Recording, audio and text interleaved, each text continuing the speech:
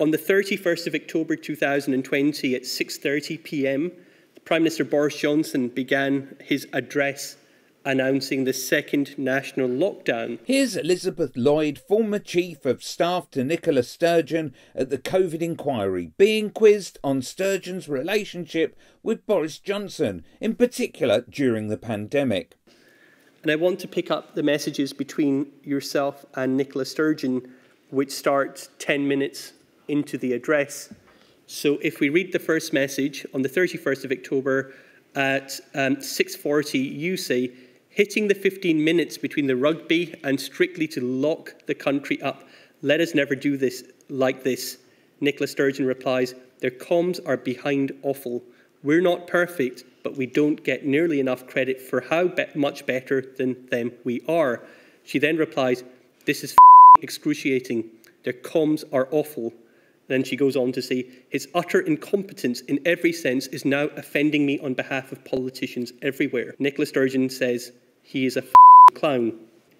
Is it fair to say that the relationship between Nicola Sturgeon and Boris Johnson, by this date, had completely broken down? I think broken down, to a degree, overstates what was there to break. So you get the idea, no respect at all for Johnson.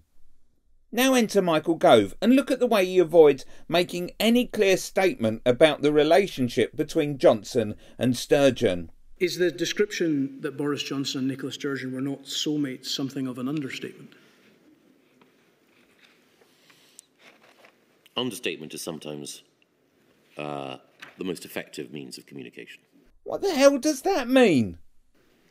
Is it fair to say, and we've obviously, as you know, addressed this somewhat from the other perspective in some of the evidence we've heard already, that they simply did not get on at all? No, I think... Just a reminder, a few days before this, it was revealed that Sturgeon had written this about Johnson. Then she goes on to say, his utter incompetence in every sense is now offending me on behalf of politicians everywhere. Nicola Sturgeon says, he is a clown. On one level, they're very different figures.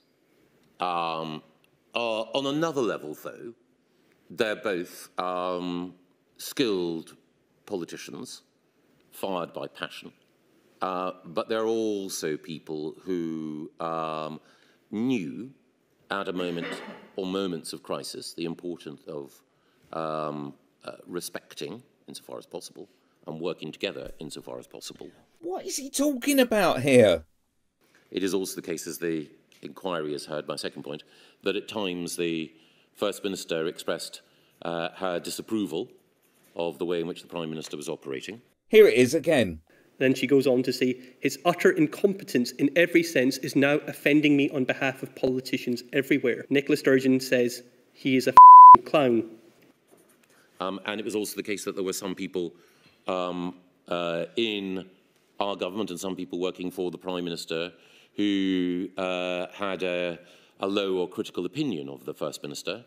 My view is that it was important to, in the interests of everyone, keep relations on as professional a footing as possible. Acting like butter wouldn't melt in his mouth. What a slimeball. Click here for an episode of I Hate Michael Gove.